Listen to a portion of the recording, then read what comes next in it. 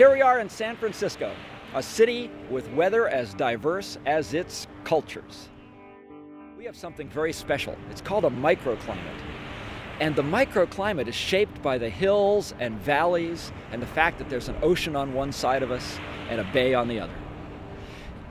As we meander around the city, we'll find temperature differences of 10 degrees. You can be in the sunset in a cold fog bank and then just step across a line at the crest of a hill and be in bright sunlight and warm weather, especially if you go down that hill into the Mission District. San Francisco has some serious hills. Sutro Hill is over 900 feet above sea level, and I'm standing at sea level. That's quite a serious climb for me, a hiker or a bicyclist. And it's even a serious climb for the marine layer blowing in from the Pacific Ocean. That cold air has to make it up over that 900-foot high hill. It can't do it most of the time.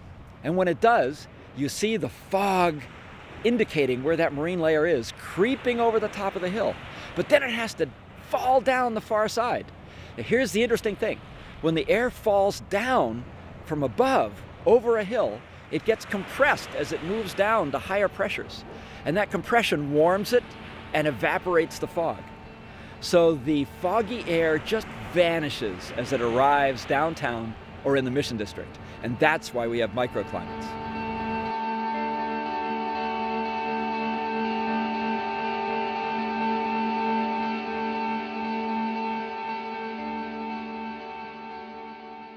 Behind me is the Golden Gate Bridge.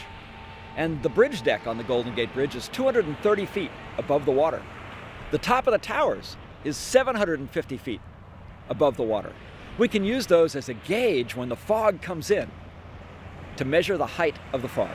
And you have to realize the hills of San Francisco are 200 feet higher than the top of the towers on the Golden Gate Bridge. The hills of San Francisco were formed far in the geologic past.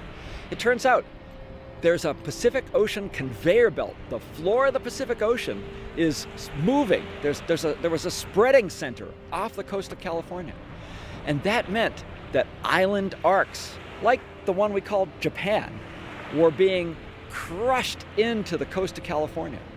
Well, this continuous motion eventually built up mountain ranges. It built up the Sierra Nevada. Now there's a mountain range that really controls the climate.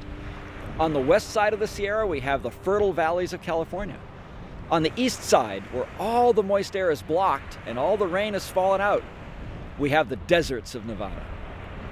The same thing happens here in San Francisco.